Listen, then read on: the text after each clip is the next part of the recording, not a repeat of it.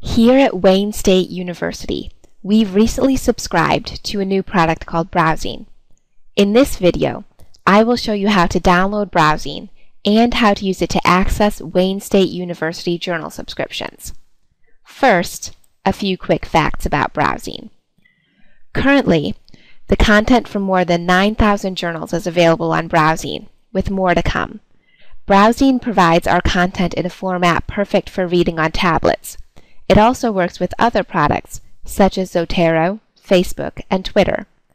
BrowZine is a very helpful tool, designed to help you keep up with the literature in your area. Journals are classified by BrowZine into browsable subject areas. You can also create a reading list of journals that you would like to follow regularly. So now I'll show you how to get BrowZine on your tablet. BrowZine is an app. You download it as you would a normal app. If you have an iPad, download BrowZine from the App Store. BrowZine is also available for Android tablets such as Google Nexus, Kindle Fire HD, and Samsung Galaxy tablets. For those devices, you can find it in Google Play or on Amazon. Wherever you get it, it is free to download. There is a very brief setup process for BrowZine. It won't take long, and you'll only have to do it once. After you have downloaded the app, open it and you'll see this. You have to specify that you are with Wayne State University in order to get access to our subscriptions. So, either scroll down or search to find Wayne State. Then you'll log in using your regular pipeline login. That's it. Once you have this process done, you won't have to repeat it. BrowZine will work as a regular app. You won't even have to log in to access articles. Now we'll move on to finding journals in BrowZine. After you finish setting up, you'll be here. The titles you can access on BrowZine are the titles we subscribe to through publishers BrowZine has arrangements with. This is a growing list, so new journals are popping up all the time. The main way to use BrowZine is to browse by subject. To do this, press the Subjects button on the top left. Journals are classified into subjects by BrowZine. There is a certain time lag for this classification process, so if you don't see something, try searching by title in the upper right-hand corner. It may just be there. When you select a subject, you get to a page like this. As you can see, items are classified further into subcategories. To open a journal, just press on it and you'll get to a page showing the most recent issue. Add to Bookshelf is a very useful feature. It allows you to create your own reading list of journals you follow. Just press Add to Bookshelf. To go to your bookshelf, press the My Bookshelf button at the bottom of the screen.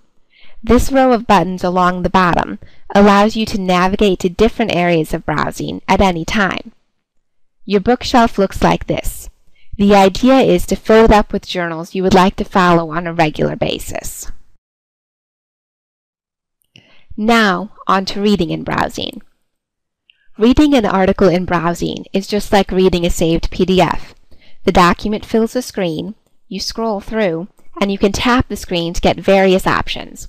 The Table of Contents button in the upper left corner will take you back to the main page for that issue of the journal.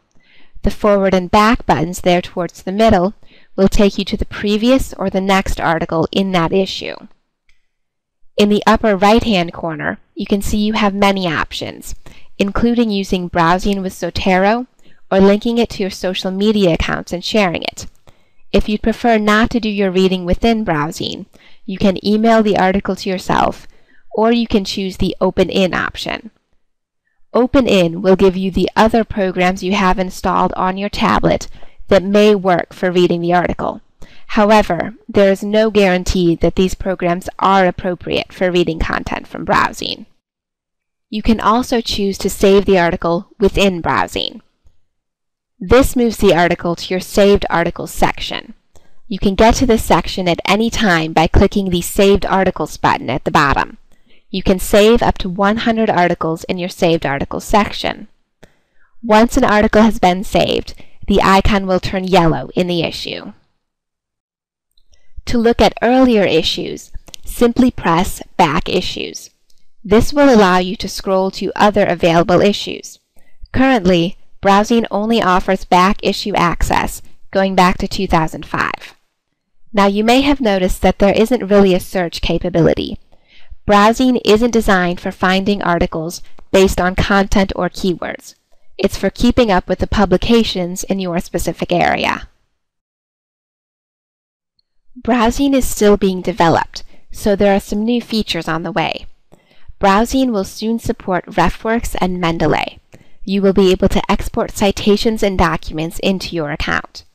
Push notifications are also coming. You will be notified anytime a new article is available for any of the publications on your bookshelf. Finally, BrowZine will add an annotation feature that will allow you to underline, annotate, and mark up documents in BrowZine. Please let me know if you have any questions or if you run into any problems. Thank you.